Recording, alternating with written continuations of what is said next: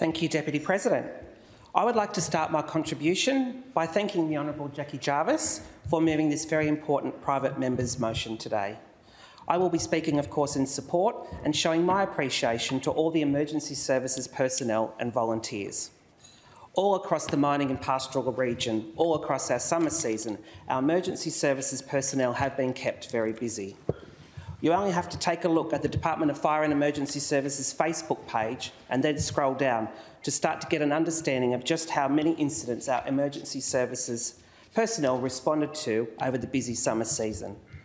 Like every other Western Australian, I am very grateful for our emergency services personnel. They worked around the clock in very trying circumstances at times to protect lives, to protect infrastructure and to save country. Both the Kimberley and the Pilbara received soakings across January and February, with Broome and Fitzroy Crossing receiving heavy rainfall and requiring emergency services response. Broome in particular, as a result of a seasonal tropical low, received an amazing 568 millimetres of rain in just 48 hours. The Fitzroy River peaked at 12 metres and parts of the Broome and Cape Leveque Road cracked, and even parts of the road were washed away. And I want to thank the main roads teams who have responded quickly to repair these important roads. The Gascoyne as well received heavy rainfall, as well as bushfires, with the Gascoyne complex of fires requiring substantial intervention from a number of services, and I would like to talk about them for a few minutes. These fires were started following lightning strikes on the 6th of January, 4 fires in total. They burned for a number of weeks, affecting the shires of Carnarvon, Upper Gascoyne and Shark Bay, all in my electorate.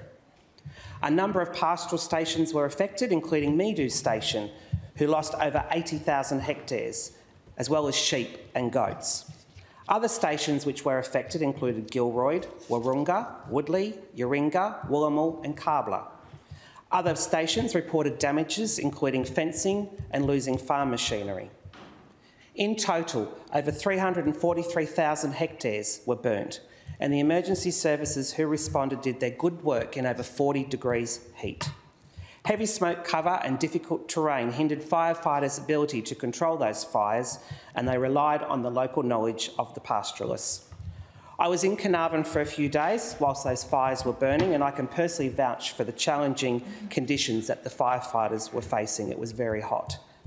I'd like to thank and acknowledge the Minister for Emergency Services, who travelled with the DFES Commissioner Darren Clem to the Geraldton Incident Management Centre and also flew over parts of the fire grounds to see firsthand how complex the fires were and to thank those who were responding. The ground crews were assisted by the Coulson 737 Fireliner, which I think a few of the honourable members have talked about today. This was provided by the New South Wales Rural Bushfire Service, dropping over 90,000 litres of fire retardant ahead of the fire front, protecting pastoral property and livestock. No lives were lost as a result of the fires, which is a reflection of the good work of all those involved, as well as the fire management and subsequent response. I would like to thank everyone involved in fighting the complex fires, including the DBCA Parks and Wildlife Service, some of who travelled north from Perth and Peel, and who I had the pleasure of meeting and thanking in person at the Carnarvon Airport as they were catching their flights home. DFES personnel, career fire and rescue volunteers, with a number of bushfire brigades travelling north from Mandagullup, I can never say that right, Mandagullup, Wanneroo and Kalamunda, whose efforts were also greatly appreciated. We were also assisted by state emergency services, local bushfire brigades and of course the shires, Gascoyne, Upper Gascoyne, Carnarvon and Shark Bay. And I'd also like to acknowledge the work that the pastoralists did in fire breaks on their own property, as well as assisting each other in fighting the fires. I would like to extend the appreciation shown here today to all emergency services personnel who were involved in fighting those complex fires. I am very thankful for their hard work to save property and lives. I'd just like to talk about a local incident a little bit closer to home, Tom Price, where I live. Like many places in the northwest, we are also subject to cyclones and severe weather over the wet season, and this year was certainly no different. Just recently, on the 7th of February, without warning from the Bureau of Meteorology, which I will come back to in a second, Tom Price received a substantial amount of rainfall in just a 2-hour window. Whilst we don't have a weather station in town, which is a little bit frustrating, the local SCS tell me that they believe we received over 100 mils of rain in 2 hours. The unit didn't receive any warnings from BOM. Normally the unit does get a bit of an email or a phone call from BOM to give them a bit of a heads up so they can be on standby, but for some reason no call was received, so the unit was caught unaware. It's a very small unit, our Tom Price SES. There's 17 members in total. 12 were activated to assist the town. As a result of the floodwaters, we did receive a lot of rain in a very short amount of time. 17 homes were impacted, with 3 homes requiring urgent damage as they were actually flooded.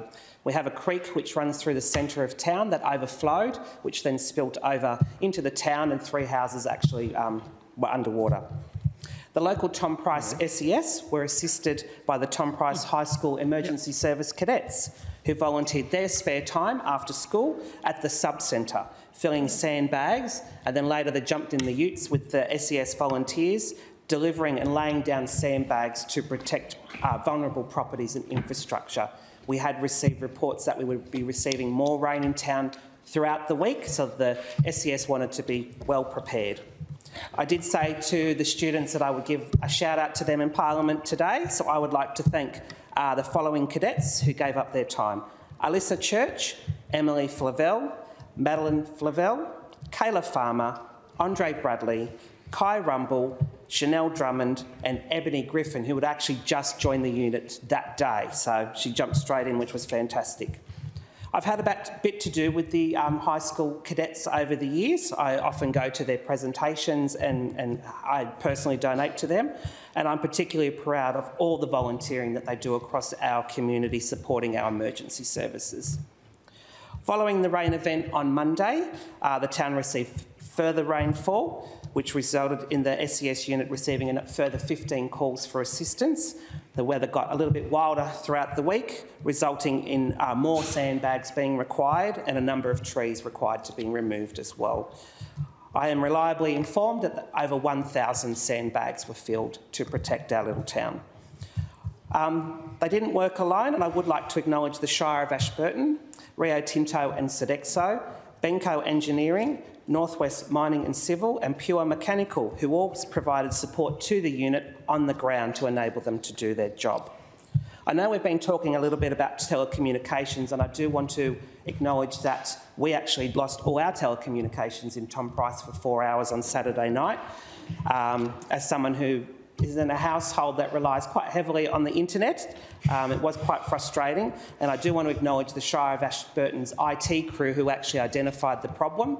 Way out at Oski Roadhouse is the exchange, and a wire had tripped in there, resulting in the internet being turned off. So they were able to identify the problem, they rang the Roadhouse, got the switch back on, and then internet was restored, which was great.